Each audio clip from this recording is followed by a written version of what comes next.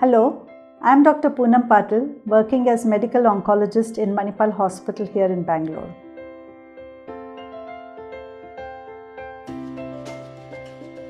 There are many risk factors of breast cancer, some of which can be modified and some of which are non-modifiable. Now, non-modifiable risk factors are the ones that we have to live with, and modifiable risk factors are the ones in which we can probably do something to reduce the risk. So it's important to know both these risk factors. Non-modifiable risk factors are the gender itself. Women are more prone to get breast cancer than men. Realize that men also get breast cancers, though very rare. The second is age. As we age, the risk of breast cancer increases.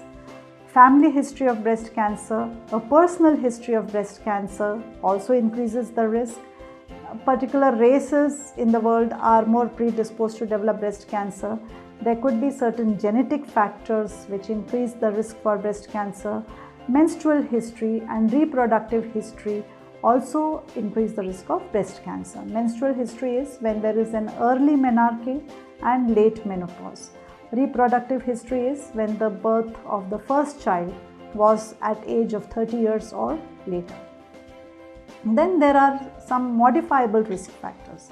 Now these modifiable risk factors are the ones that we need to work on, because that is what we can do to reduce the risk of breast cancer.